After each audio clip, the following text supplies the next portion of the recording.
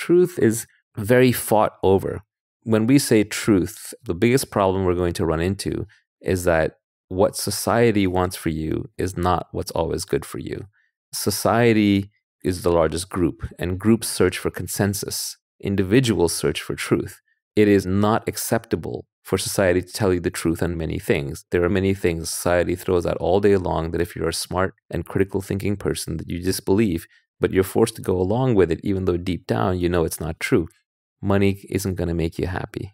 That's a society truth. That's not an individual truth.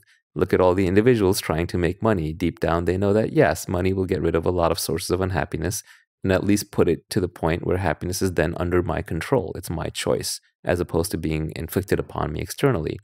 That is just one of a billion lies society tells you. Another lie society tells you is that you send your kids to school for education. No, they get an hour a day of education.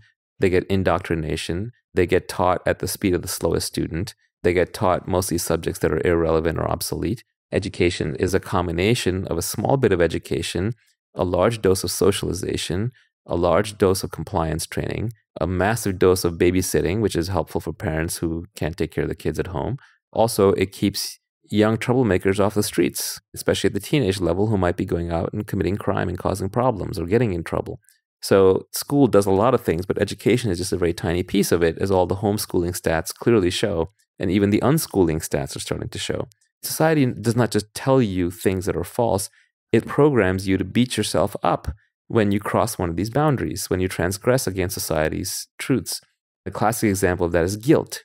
Guilt is society's voice speaking in your head. Guilt is society programming you so effectively that you are your own warden.